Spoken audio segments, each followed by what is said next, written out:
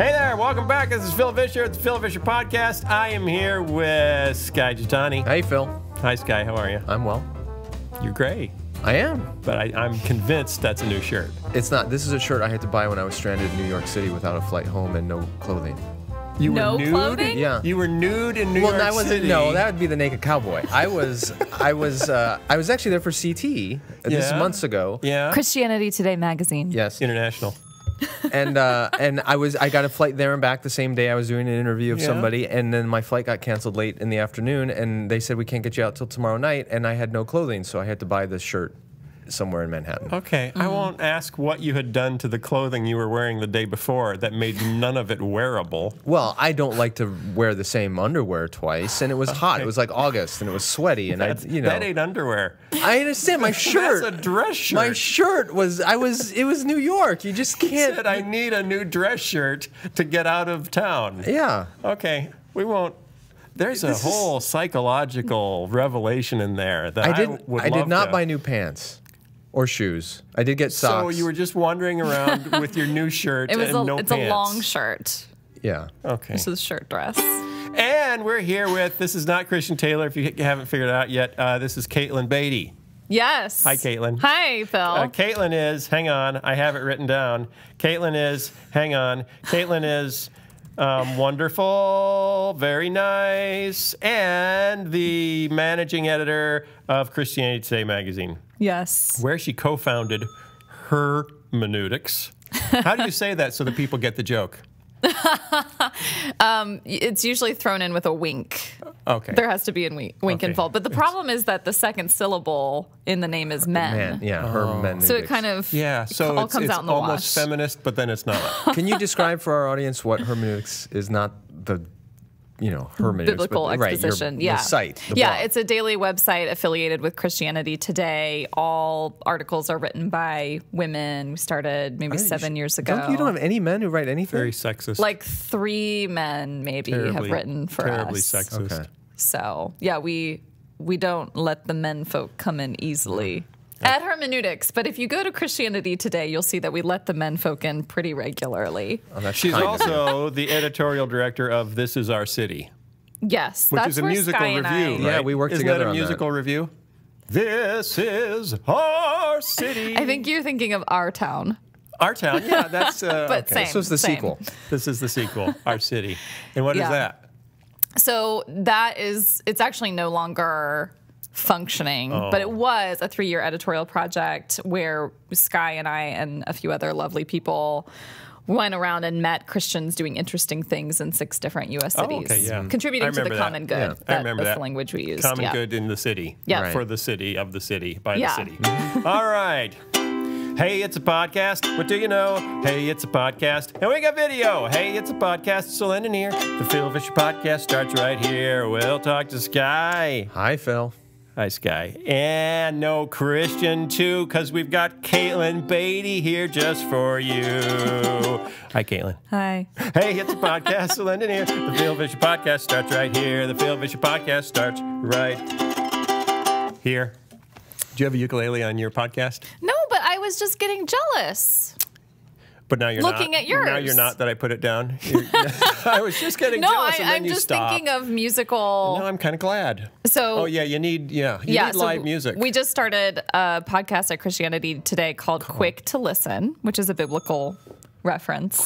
Slow to speak, quick to listen. Yes. Right. So do you guys... Do you talk much? So no, they just listen. It's like a silent It's podcast. it's like a bird watching podcast. You just hear an occasional chirp. But we just started 4 weeks ago, and we talk about really serious things like persecution, and then we talk about less serious things like God's Not Dead Too, which is what we talked about last week. In the same episode? No, it's a different topic. And that's week what to week. differentiates your podcast from ours. Oh. Because we would go right from persecution into God's Not Dead. And then link it somehow. I'd probably do it the other way around. I would start, if there's a heavy topic, I try to push it towards the end. Yeah, and then you end... It's hard to recover, and then I make up a silly song about it. Exactly. That's why you end with a ukulele. Hey, sex trafficking, what do you know? No. Well, see, that's some traffic. Nope, if I too can't far. sing a song about it, then I can't cover the story. But Oh, that's a good rule. Thank you. hey, Yeah. But ukulele is a form of persecution for the audience. So you're fitting it right in. That's hilarious. That is just hilarious. Okay, we got a couple little stories, and then we want to talk about the cover story from this month's Christianity Today magazine, which Katelyn Beaty had something or other to do with. College drops mascot named for missionaries martyred by Native Americans. Whitman College, have you heard about this? No, but I'm trying to follow the headline. It's not a well-written headline, in my opinion. But it's got a lot of M's, so that's fun. Well, it came from CT. Oh, no, it didn't. It did. Oh, no. It's right there. Oh, sorry, Jeremy. Well, here's our first edit that we need to make. Okay, college drops here. Let me give it to you again, and then you can see that. Oh yeah, now that I hear it again, that really is clear.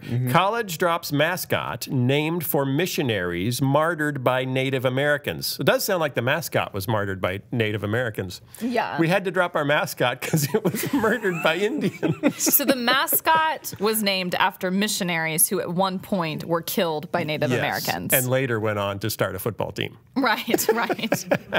Okay, Whitman College is in Washington, right? Washington State.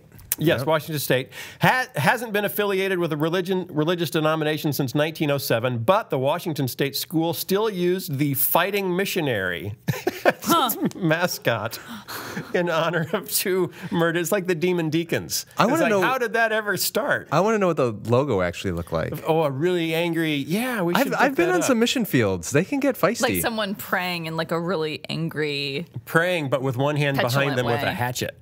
Yeah, they're ready to go at it. So there were two murdered Oregon Trail missionaries. And they actually founded, or the college was founded in their name. The Whitmans, I don't know what their actual name. Oh, Marcus and Narcissa.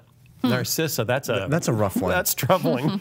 We were really considering that for one of our kids' names. Narcissa? Yeah, that would have been awesome.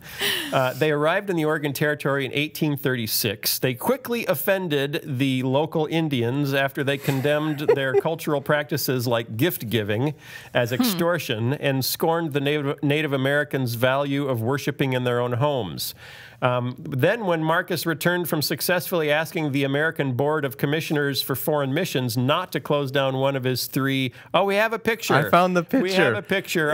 It's an angry pioneer with a rifle holding a Bible. Yeah. Well, we assume it's a Bible. Yeah, and he's married to Betty Boop. That does look like Betty Boop. I don't know. More modest we may have to put this up, Jason, later in the Jason will put picture. That up for you. Yeah. I can kind of see why they decided it was time for a change. Marcus returned from successfully asking the board not to close down one of his three missions. He brought fresh immigrants and the measles. As the epidemic swept the area, killing many more Indians than whites, a small band of the local tribe took matters into their own hands, killing the Whitmans and a dozen other white settlers. Eventually, 5 of the locals were tried and executed for the killings. One of the Indians announced on the gallows, "Did not your missionaries teach us that Christ died to save his people? So we die to save our people." Ooh. So the Indians that were actually martyred for what they did to the missionaries quoted Christ as they died. That's awkward. It's like an M. Night Shyamalan movie where everything just gets twisted at the end and everything you thought was one way turns out to be... 12 years later, the pre-collegiate Whitman Seminary was founded in the Whitmans' honor. Also, the student newspaper, The Pioneer, will be changing its name for the same reason. Well, Pioneer is not acceptable? No, you can't be a pioneer anymore. Well, but you say there's a pioneer in processed foods, and there's a pioneer in cosmetics. There's pioneer just means an innovator. It's too religious. They're referring to... The pioneers were so religious. It's the white narrative. It's white conquest as a good thing.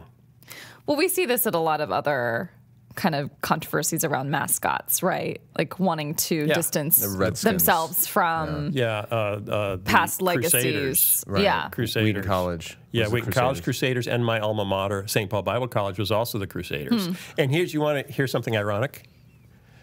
Wheaton College, what did they become when they decided they couldn't be Crusaders anymore? Thunder. My college couldn't be Crusaders anymore, became the Storm. Oh, that's weird. The Thunder, the Storm. My alma mater was the Redskins, and I think it was my senior year they changed it to the Red Hawks. Oh, we should have become the Crusading Hawks. Yeah. They flew along with the Crusaders and picked the eyeballs out of The infidels. Yeah. Okay. Do you have any feelings about that? Do you think that's the right move? It's interesting. I mean, it definitely speaks to our cultural moment and wanting to be very sensitive to past historical, what many think are mistakes of the past, dealing with oppression or particular people groups kind of imposing their own views. Is that it's not a religious college now. Right. It's a completely secular college with the mascot, the Missionary. That's what when I read the article, which is strange. What surprised me is it's 2016. How did they get it this far with having fighting missionary? Right. They said there was a fear that it was affecting their recruiting. That people didn't want to be a fighting missionary. Well, I don't want to be a fighting missionary. The name missionary doesn't have a lot of cultural cachet right now, especially outside of Christian circles. Even within it. Their merchandise sales were not stellar. Yeah. Missionary branded seat warmers. Okay, second story, and this is related, and this is kind of interesting. At the same time, Stanford students want Western civilization studies back as the backlash against political correctness, quote unquote, begins. Stanford got rid of Western civilization courses? In 1998, the Reverend Jesse Jackson, then a contender for the Democratic presidential nomination. 88. Oh, sorry, 1988. Thank you. See, he corrects my reading when he's not even reading it. In 1998. 88. See? Does it say 98? No, it says I can't that. read it. In 1988, Jesse Jackson, a contender for the Democratic presidential nomination, joined students at Stanford in chanting, "Hey, hey, ho, ho, Western Civ has got to go." That could be like our podcast motto. Western Civ is going. It's going. We joke about that regularly. It's the end of Western civilization as we know it, every week in every story. With that spectacle, the university promptly dropped required courses in Western civilization. 15 texts that included Plato, Voltaire, St. Augustine, Marx, and Engels were replaced by a more diverse canon. Couldn't you keep Western Civ, but also have courses that expand beyond that? Or even just put the people in their context. I think it was the requirement of Western Civ that people declared was oppressive. It's just so weird. Like, if you're a student at Stanford, you should graduate having read something of Plato. Like, this is kind of a basic thing to do if you are a thinking person in the world. It's a student union that is arguing to bring them back. This was the beginning of the wave of protest against Western culture on college campuses in the 1990s that today has seen a resurgence in the form of trigger warnings on syllabi, safe spaces, and policed speech. So students will vote on a referendum proposed by the Stanford Review, urging Student Faculty Senate to require a 2-quarter course for freshmen covering the politics, history, philosophy, and culture of the Western world. Against that, at the same time, a group at Stanford called Who's Teaching Us released a list of 25 initiatives and policy changes, including that the next school president, quote, break both the legacy of white leadership and cisgender male leadership. Tell me what cisgender is again. Cisgender is the gender you were born genetically. It means that you identify with the gender that your biological that you were sex. born a boy and you're still a boy. And you identify as a boy. You made the terrible mistake of remaining a boy. So they can have another male president, if but they weren't born male. Exactly. That's going to be really hard to do. It seems like a limited recruiting pool. Stanford is also one of the most progressive liberal schools in the country. Yeah, so it's not surprising. Yeah, this is not Wheaton College that they're objecting to. So they're trying to take one of the most liberal schools in the country and say you're not liberal enough. Right. So I think what they're saying is the next president of the college needs to be non-white and only male if they weren't born male. Right. I wonder if they would accept somebody who's willing to transition later after getting into the office. What if they were born white but no longer identify as white, like the lady with Rachel Dolezal? Yeah. Is that okay? No, that's not okay. Because that's oppressive. Can I ask a question? Yes, you can. It's not my podcast. You don't even have to raise your hand. You can just... I didn't raise my hand, podcast listeners. Is there any like, what do we think of calls for diversity in institutional leadership? Quota. Like, okay, obviously, no church or Christian college anytime soon is going to have a contingent on campus saying we don't want a cisgender president. Like, that's right. That's not going to happen anytime soon. At least not in the next couple of years.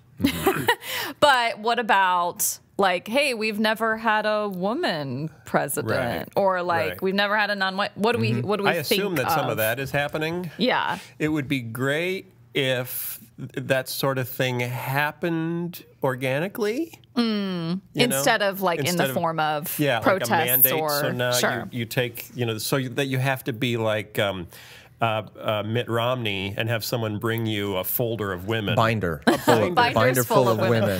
Fun note, I'm actually part of a private Facebook group titled Binders Full of Spirituality Writers Who Are Women, or something like that. It's fun. Well, that just rolls off the tongue, yeah. Does it have a nice acronym? BF. Yeah, don't go there. Yeah. So if your job is to educate young adults and prepare them for a fruitful, flourishing existence in a highly pluralistic culture that the United States is, I think it is wise to have leaders on campus, whether faculty or administrative leaders, who represent somewhat the diversity of the environment to which you are sending people to live and work and flourish. So just on a practical level, I think it makes a ton of sense to be intentional in representing some of that the best you can. Now, there are, especially with Christian schools, certain limitations. For example, if you're a denominational school that is complementarian in your view of women, you're probably not going to have a college president who's a woman. Right. But nonetheless, an educational institution should be preparing people for life in the world, and we have a diverse culture, and that needs to be respected and deliberately looked at. And so if you have a school that's all led by nothing but white men in every faculty position, it's probably not the best environment. Right. But and I think it probably matters for young people going to college now. Like, I feel like my generation, like, that's kind of a bottom line, like, this is an important value. Right. And so if it actually comes to attracting students, and if that's a core value for students, there's also just we need to keep going as an institution. Yeah. But to say, I do worry a little bit about saying, okay, the next president has to be, and then you narrow the pool of candidates down. In some occupations, you may narrow the pool of candidates down by 95%. Right. There was a movement in the 80s, 70s, 80s, and 90s when some larger cities were becoming, much more African American. Say, okay, we want an African American mayor, or we want, a Hispanic mayor. We're tired of, white mayors, and there was such a rush to, I'm thinking of Detroit in particular, to embrace a particular color of mayor that there wasn't a whole lot of thought about, is this the best candidate? And there were some rather destructive. Right. This is what happens when you get into identity politics. Above all else. Is that what it is? Yeah. Oh. I mean, there could be something even like patronizing about. I mean, one of the arguments would be it's patronizing to select someone to be a leader primarily for their skin color or ethnic identity or gender, without looking at their qualifications or their leadership skills. Right. Like, I'm sure female presidents in the Christian college and CCCU want to be selected because they truly are the best candidate for the position, rather than I'm a woman and not a man. The best non-male. Yeah. Like, they just want to know, I'm actually the best person for this specific position. This has been debated for decades and decades of the pros and cons of a quota system in all kinds of areas, whether it's admission to schools or faculty positions or even in politics. So every time there's a Supreme Court opening, it's I think Obama recently jokingly apologized for picking a white guy for his new Supreme Court justice. But, I mean, he was tongue-in-cheek apologizing. But there was an expectation, you're a black president, you should put another minority on the Supreme Court. Is the justice he selected Catholic or Jewish? He's Jewish by background, but I don't believe he's a practicing Jew. Because does anyone care that we're now like 3 or 4 years into the first court without a Protestant Christian, and that it doesn't appear to be changing anytime soon? I'd have to think that Do we not care? Like thinking about Christianity Today readers, really what they care about when it comes to the Supreme Court is where do you fall on the issues that I care about? Yeah. Whether you're an atheist or a Catholic in or terms whatever. of conservative or liberal. Yeah, political identity rather than not Presbyterian spiritual versus denominational identity. Okay, because I was reading some of what people wrote when the first Catholic was named for the Supreme Court, and people were up in arms, right? You know, because Catholics, they don't follow their own brains, they all just do whatever the Pope says. And to put that was tongue in cheek. You're good. You're good. You must be the editor of a well-respected magazine with a long heritage going back to Billy Graham that you'd hate to mess up. By the way, I was in Montreat, North Carolina last week. Okay. Yeah, which is where he lives. Did you know that? Yes. But he could not come out and say hi to me. But you were in his vicinity? I was in his vicinity. I was at Montreat College. Oh, cool. Yeah, I spoke at Montreat. And people there know him, and they see him, but they say he doesn't come out very much anymore. Yeah. And that one of the employees at the college, when guests would come in town, used to drive them up the hill and past his house just to say, that's where he lives, but then discovered that security was making a note of it every time she did that and said, yes, we've noticed you. So she stopped doing that. Anyway, speaking of, what were we speaking of? Supreme Court. Speaking of Supreme Courts that you may not like, or identity politics. Identity politics that you may not like, or the composition of government that you may not like, is there ever a time to be civilly disobedient to the government? Ooh. It's funny that you should ask this because Christianity Today, our April issue, our cover story is a long essay from David Koizis, who's a political scientist. I'm holding it up. How long did you wrestle with that cover design? We went back and forth a lot.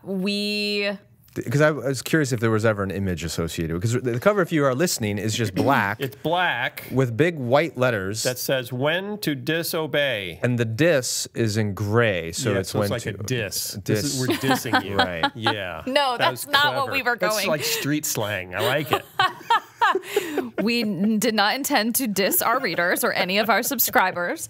Well, basically, we felt like this was an important topic right now, given how a lot of Christians in the United States are very nervous that their religious freedom is or will be taken away in the near future, and wanting resources. Don't go there. Okay, so I just have to tell you, I was glad that you brought a copy of the magazine that I could hold up, because I have a copy. I'm a subscriber. I have a copy at home. Good. We have a new puppy. Oh, no. And I said, that's good.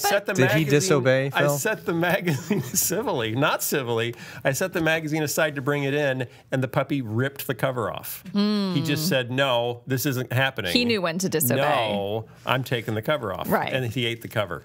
I don't know what point he was trying to make. It was some political point. I don't quite understand it. Okay, so why? Because it's on everybody's minds.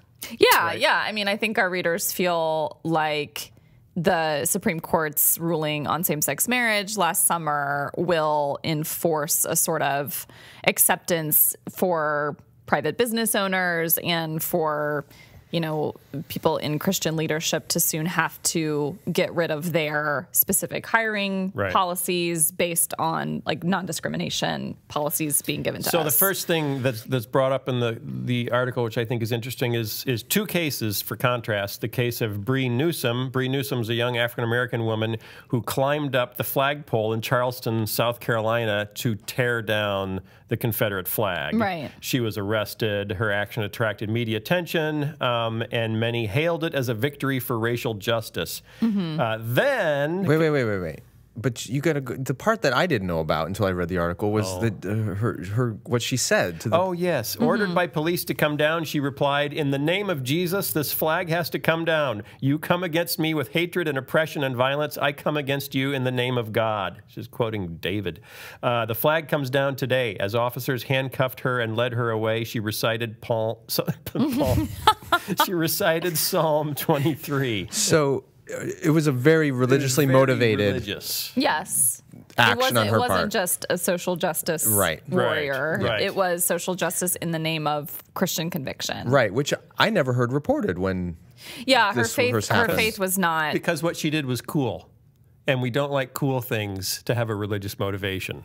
Despite the civil rights movement of the 1950s Right, and 60s. right, And how exactly. much do we try to sweep that under the rug? I know, it's sad, but we do. Reverend. He was an honorary reverend. He wasn't really Like Sharpton and Jackson and all the rest. One of those guys. Right. Okay, contrast that with Kim Davis, the county clerk who ceased issuing marriage licenses after the U.S. Supreme Court ruled in favor of same-sex marriage.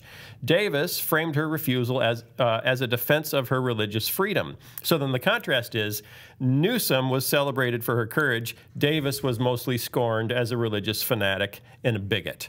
Why? Well, one could argue that she is an employee of the federal government. And so by having that position, she's tying herself up with the federal government. So if Newsom was actually the flag caretaker for the city of Charleston, if her job, then we would have said, "Oh, that's if her job bad." required her, I don't think that's why. Do you think that's why?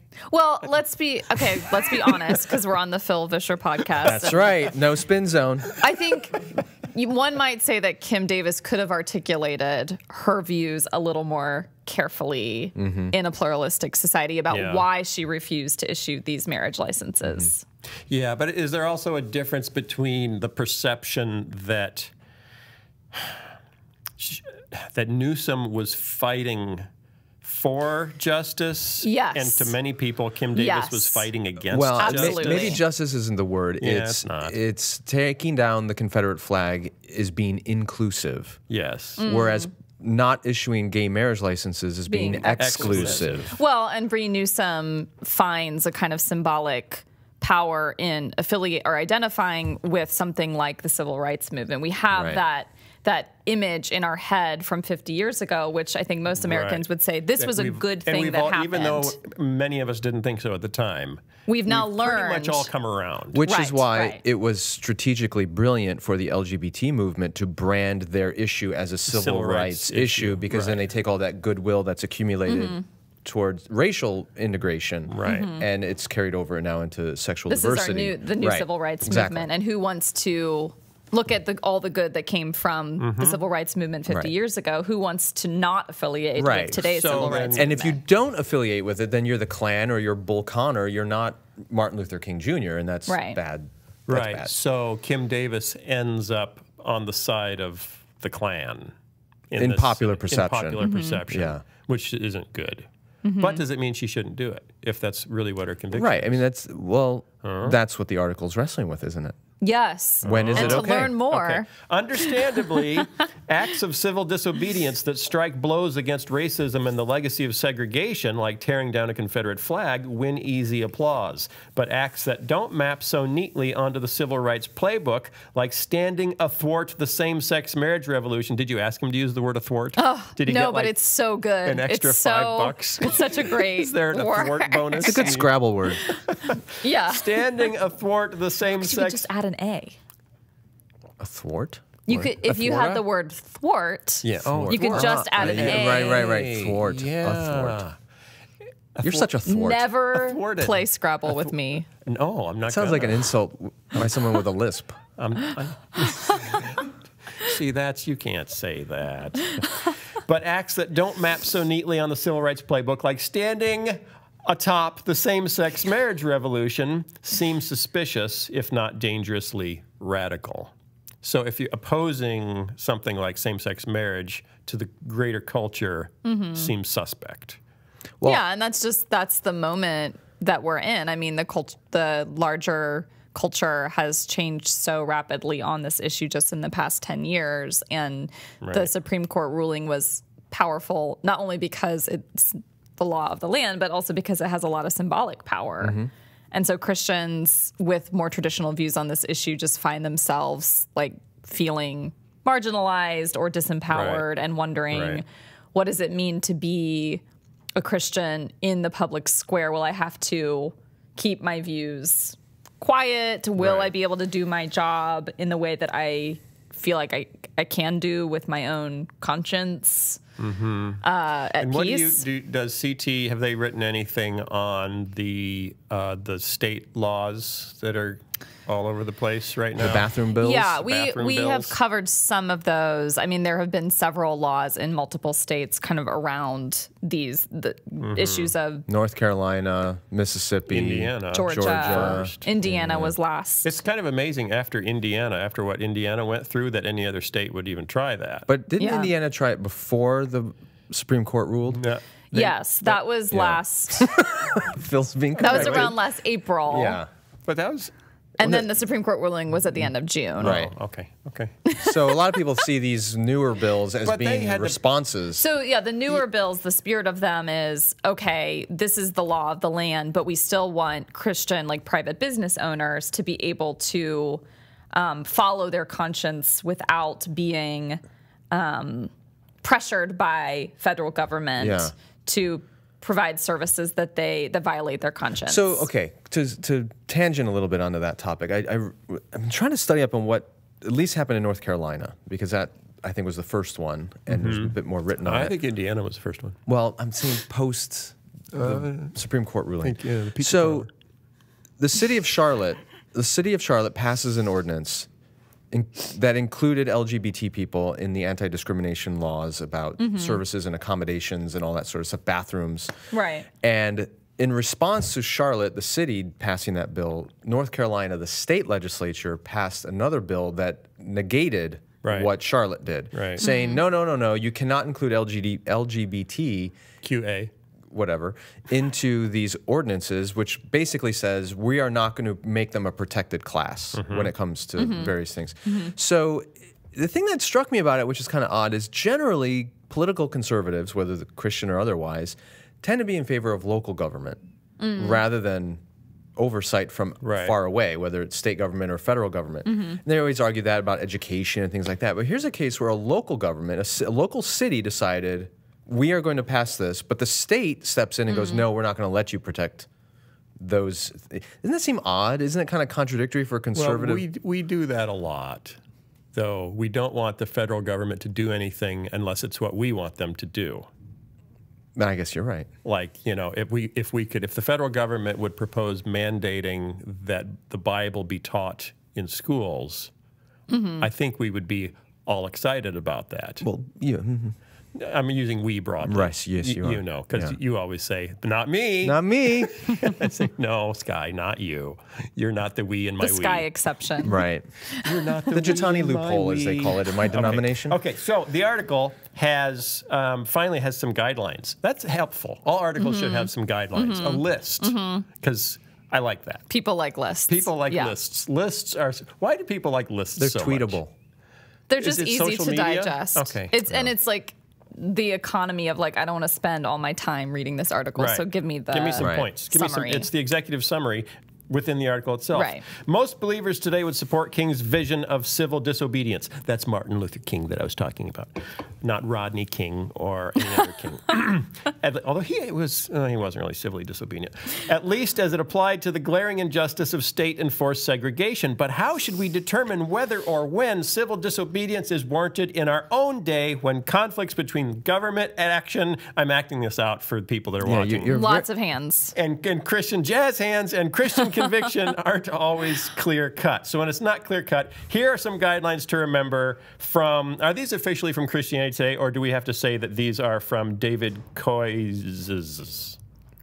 The latter. Koizes? Koizes. Yeah, I mean, obviously there's nothing that he wrote that we vehemently disagree with, but I think there's you a lot of published it. wisdom You're in the the managing list. editor. The list that he provided. David Koizes is the author of Political Visions and Illusions, and We Answer to Another Authority Office in the Image of God. He teaches political science at Redeemer University College in Ontario. Okay, he's got 6 guidelines. Ready for this? Yeah. You ready for this, where are guy? they? I want my copy. Did you They're find not really, they're kind of good reminders. 6 good reminders? What says guidelines? They're In the laws. sentence They're before you start strict listing them, it laws. says guidelines. But here are some guidelines to remember no matter the situation. Number 1, what may or may not be a guideline. The Christian... Have you found your place? I'm there, I'm Skye? there, Is I'm there. everyone reading their copy of Christianity Today magazine available in newsstands where fine magazines are sold, or ChristianityToday.com, right? Is that the... Okay. Oh my gosh, that's so fun. The Christian life is not simply a matter of subjective religious experience. It is a way of obedience to the revealed will of God in Christ. What does that even mean? What does that have to do with It's not just what I feel at the moment. There's external things that you need to adhere to. The tension that a lot of Christians feel is that they believe that Jesus is Lord. They don't just say Jesus is Lord to me, but they literally believe Jesus is Lord over everything. So the fact that the Christian life is not a matter of subjective religious experience has inspired people toward civil disobedience. Yeah, I mean, think about, and we mentioned this in the piece, but Dietrich Bonhoeffer was compelled to disobey the reigning authority of his time, not just because I feel like this is maybe what Jesus wants me to do, but because God was against what the governing authorities were acting in a way contrary to the revealed will of God. It's another way of saying there is actual right and wrong.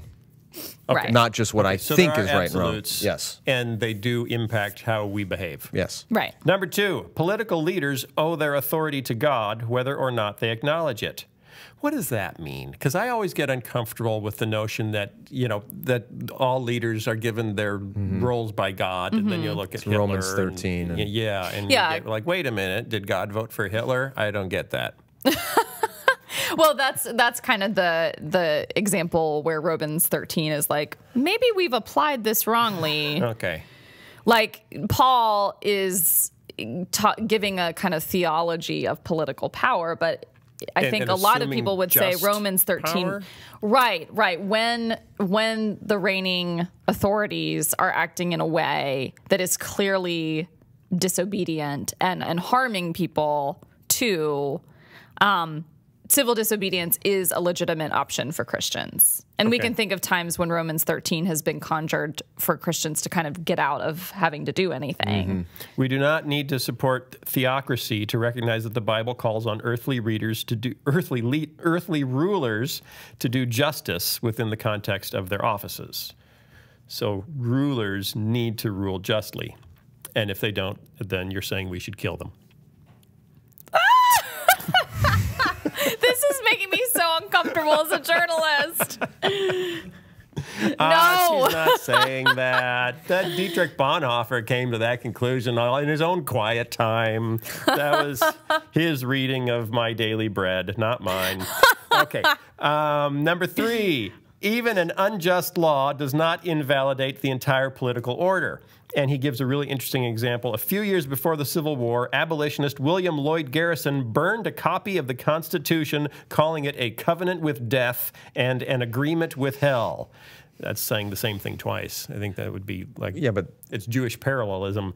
For its toleration of slavery. A century later, Martin Luther King would appeal to the same Constitution for justice. So don't throw the baby out with the bathwater. You can, in many instances, you can work within the reigning governing bodies and authorities to accomplish justice. Right. Revolution is a big stick to be wielded carefully. Infrequently, yeah, that's a good word. And I think it says somewhere that where a political system can accommodate reform, it's generally best to renounce revolution and work within the system. And you do hear that a lot of people who, we should take up arms and storm Washington, or we should, the number of people that would, in the survey, that would vote, that think we may be getting close to a point where the military should take over the government.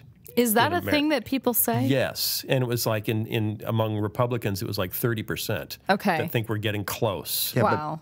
There's some stuff I could say right now. Well, it's just I don't think you it's should. a lack of imagination of what can actually be accomplished. I also think it's to almost justify that argument. There's a lot of people who feel like the system is so entirely broken and doesn't. Yeah.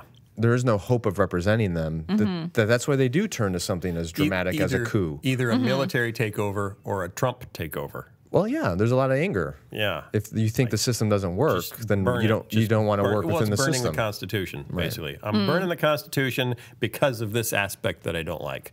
Or I'm moving to Canada or Mexico, Europe. or Panama. Right. I'm moving to somewhere more liberal, like Canada, because I don't...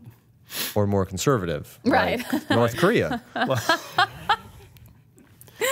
Okay, number 4. Trump is great for North Korean tourism. That's a Were bumper you saying sticker. that as the managing editor of Christianity? No. Okay. Number 4, contemplating civil disobedience is best done in community. Yes. I think that's good advice. That's why you form militias. No, Phil, I feel like the conclusions you're making after having read this article are maybe not what we were hoping for. Okay. But basically, help me out. Yeah, basically, we have such an individualistic view of heroes and, the individual standing up against, both Kim Davis and Bree Newsom, at the beginning of the piece are examples Sole of this. voice rising up against the man. Right. But Dr. King, of course, he is the, he's the figurehead of the civil rights movement. But there was he was working. There were so many. In accord with so many, tens of thousands of people. In principle, I agree with this. Yeah. In practice, I wonder how useful this is, only because we now live at a time with digital communication where every crackpot can find a community that will reaffirm what they think. This is true. So it has to be people that you can meet with in person.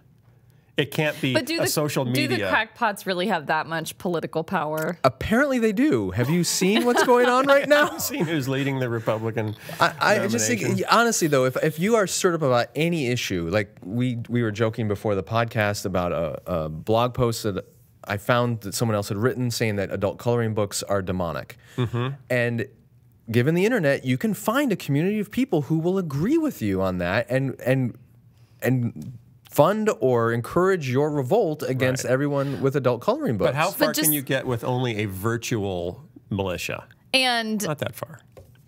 And just because like the crazy people do find each other doesn't mean that the good people don't need each other. Oh, I agree. I said, I Yeah. agree in principle that yes, we should be doing these things in community. I mean, Westboro Baptist is a community that has some kind of funding structure of people that say, yeah, go do that. So just because you can't just say, well, I have a community, therefore what I'm doing is right. No, that's but not often enough. The people who are doing the right things do have a community behind them. So we had, at our church, we had a guest speaker say something a little politically controversial. We had a family in the church write very angry emails. I'm an elder. This is a year ago or more. Very angry emails that we needed to get up and we needed to denounce that guest speaker. Because of a very specific political point of view that this family held. We, the elders, refused to do that. And we actually said, would you come and speak with us about this? And the family refused to do that and left the church. So to me, that's an example of this actually working right.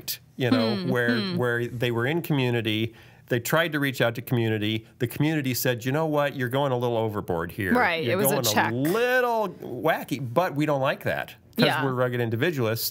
And so rather than accepting, the view of their community, they left the community. And my hunch is they probably found a community that will reinforce the view they would like to hold. But it was still, it's generally a good thing to go to be in community. There are checks and balances in a community. Yeah, although I did notice something that my brother, I was going over notes from my brother's class at Okoboji from a couple of years ago, and he was giving people political advice. And one of the things was, if all of your friends agree with you, find more friends. And if all of your sources of news agree with you, find more sources of news. We're in a pluralistic culture. There's diversity of ideas. Make sure your community is not in lockstep with you, which is scary. And that actually brings us back to the Stanford story that you brought up. Yes. Which is kind of an inability among some of the students to tolerate multiple perspectives, even if it's like a Western white perspective. There's a sort of there's a way in which political correctness actually just becomes a different it can become a form of exclusion and oppression, or a narrow way of thinking. Right. Right. Okay. Number 5. So we agree with that one. And Skye puts an asterisk behind it. I think it's a great one. He believes it took performance-enhancing drugs. So it's great. I love it. Okay. It just isn't complete.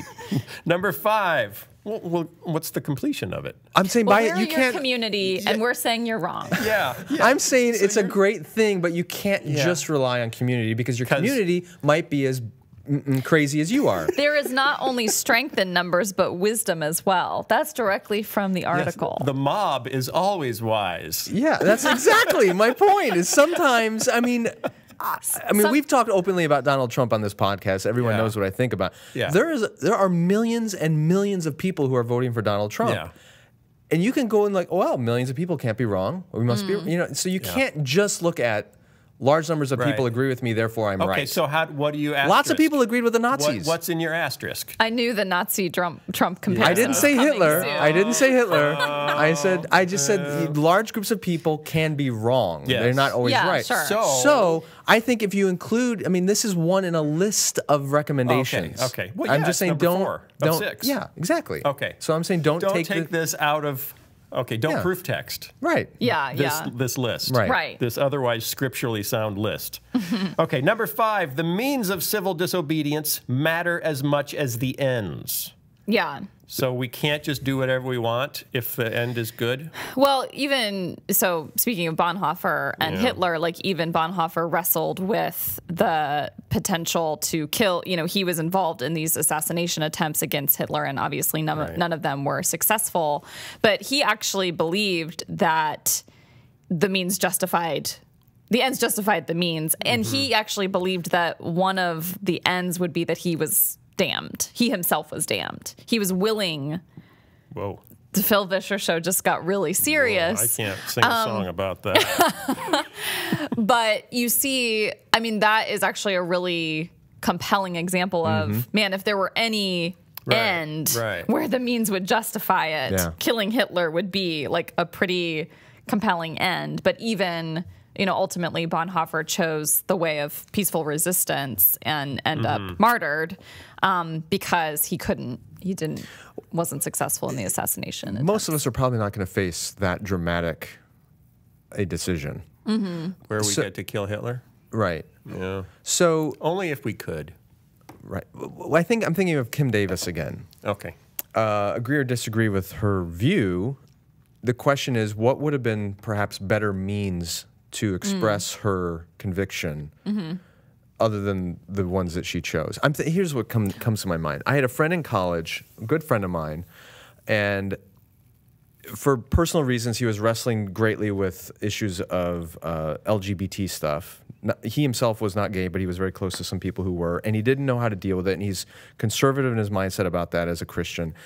And his way of dealing with that was to become very close friends with people on campus who were gay and started participating and going to meetings of LGBT groups on campus. And he was clear in his relationships with them about what he thought theologically and biblically and all that about these issues. But his way of dealing with that was getting to know them, moving closer rather than protesting, things that were going on campus or whatever. And I thought, wow, that's a Christian response to a tough problem. Right. We all know people who feel strongly about abortion, and many of them choose that we're going to protest this evil by helping women or by adopting children. Right. That's a form of engagement in the issue, which is not just. But many would say that it's not a either or. It's a both and. Right. But there are times where I think we get so aggressive as Christians against something that we do more harm than good.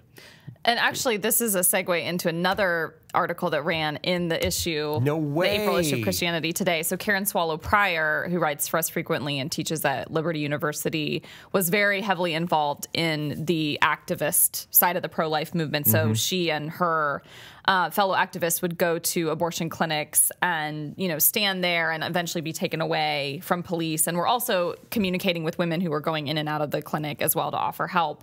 But she arrived at this conviction after years of doing this, that the rhetoric that she and her activists was using it was so dehumanizing to people on the other side of the issue and like pushing them farther away. And so now she's really left the more protest side of the pro-life movement because of the way that it actually, she feels like, part of it did more harm than good. So like means matter. Yeah. You know, and with that issue, there are many ways to care for unborn life, and it's not just protest. And if I can contradict myself, there were plenty of people who were criticizing Martin Luther King, saying, you know, just be more patient. You don't have to organize these protests. You know, and he wrote that very compelling, great letter from the Birmingham prison explaining why he was using and he was at the same time responding to the people who were saying we need to use violence. Right. Malcolm X's and they're those doing types. it to us. And that's one of the things that scares me the most about Donald Trump is his arguments for torture, his arguments for things that the Christian West has set aside as morally unacceptable, with the argument that, but they're doing it to us. Right. It's or the the ends schoolyard. justify the Yes, means. I mean, honestly, if Donald Trump was involved in the civil rights movement, people would have died. Because anything... More people would have died. Yes. Well, you don't know. He may Lots take of up people arms to, would you know, have free died. orange people. Okay. And number 6, finally, as Dr. King readily acknowledged, anyone engaging in civil disobedience must be prepared to suffer the consequences. Why even bring that up? This is just a sober reality, you know. It means we might actually get in trouble? You might have to step away from your job, you know, or you might have to step down, or you might have to somehow give up some form of cultural power, or be made to, I mean, I'm sure Kim Davis feels like she was maligned and made fun of, but in her mind, she was standing up for the truth or standing up for her beliefs. And so that was the cost for her, you know. Obviously, people who have disobeyed the government have suffered far worse consequences, including the early Christians who were willing to die at the hands of Roman soldiers. It pretty bad. Yeah. And on that note, I think it's worth Christians who are experiencing anxiety or fear in our current culture to take the long historical view and to ask, is persecution what's happening, or are we just experiencing a loss of power that we've actually enjoyed for many, many, many years? Is it a loss of privilege, not a loss of rights? And are we willing to give up some power? Yeah. You know?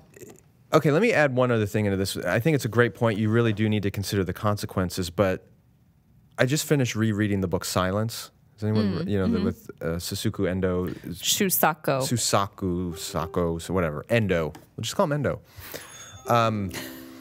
He probably doesn't need a brand name. Probably not. It's a beautiful book. It's a wonderful book. It's a challenging book. Cards will rise up the chart at Walgreens. Well, now. Martin Scorsese is making a movie about it. It's releasing in November, I think. Oh. Anyway, everyone should read that book. But the thing that it brings up is you don't just have to consider the consequences for yourself if you're going to be civilly disobedient because of your faith. You have to factor in what costs will there be to others. That, I mean, you could think immediately of the cost to my family, right? If I suddenly get imprisoned or whatever. But there's a broader cost.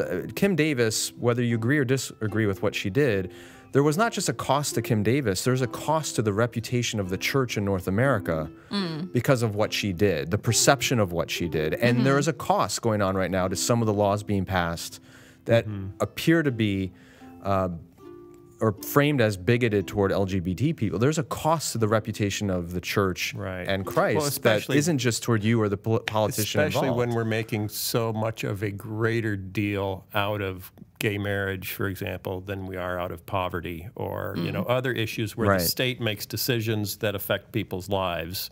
We've clustered around such a small group of social issues. Because it's hard to have a big list.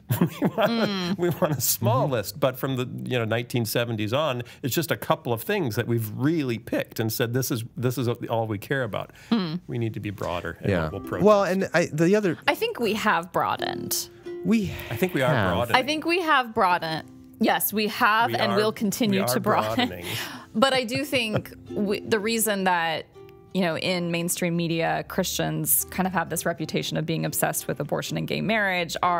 These are issues around which the mainstream culture has kind of made a decision that we feel to be in tension with. Those are kind of the tension or pain points. Like no one is saying in the mainstream culture is saying like poverty is not a real issue. That's true. You know what I mean? Yeah. Like there's a consensus around a lot of right. No one's saying like human trafficking is good. Those are just Yeah, but there's also, I think, a transition that's occurred where traditionally Christian activism in our country, going back to slavery, civil rights movement, Christian activism has tended to be to seek justice for the oppressed or to seek justice for those who have no voice. With the LGBT issue and religious liberty, it feels a whole lot more like Christians are seeking protection for themselves. And that doesn't sit well with a culture that says Christians should really be for the other. And so we look self-serving, and when Kim Davis says, I'm not going to hand out marriage licenses because it violates my conscience, she's not protecting anyone else. She's protecting herself. Although she probably saw herself as protecting other Christians who are in similar But even then, situations. it's still about Christians protecting Christians. It's not Christian about principles, not Christians. But that's how Christian it's perceived. principles. I think it's different when even when you stand up and block access to an abortion clinic, you can make the argument, we are trying to protect an unborn child. The unborn, right. Who doesn't have a voice in this scenario. Yeah. Whereas when you protest a gay couple getting a marriage certificate, it's much harder to make the case that you're protecting someone other than your own self and your own interests. Well, and the question is asked, is the gospel going to be harmed by, for example, doing the wedding cake for a gay couple? Right. You know, if you have the freedom not to participate in the ceremony or whatever, or to provide flowers for this same-sex couple, is that really what's at stake, basically? And if it's just your own personal conviction, there's a lot less patience, I think, for that kind of argument. Exactly. And I think that's what a lot of the heat comes from now in the Christian activism, is it seems self-seeking. Hey, self-serving. Skye. Yay. Do you know what it means when I start playing? Yeah, I know. You're plucking away over there. I'm just trying to ignore it. It means we're out of time. Right. Yeah, you're not just trying to ignore it. You're succeeding. I'm civilly Skye, disobeying. I can't blame Katelyn because she's never been here before. But you are making me run long. I'm just sticking it to the man. Okay. You're civilly disobeying. Why am I the man? Because you have the ukulele, and it's the Phil Vischer podcast. Oh, whoever is the ukulele is the man? Is this your new rule? It's the Your conch. alternate universe? Holy smokes. Okay. Hey, would you like to disobey because of abortion or marriage that is gay? Well, we got a list of guidelines here from Katelyn Beaty and Christianity Today. Oh, hey, so get a subscription today because the magazine business is going away and we need to keep it going so they can make lists so we know when it's worth it to raise our angry fists and protest.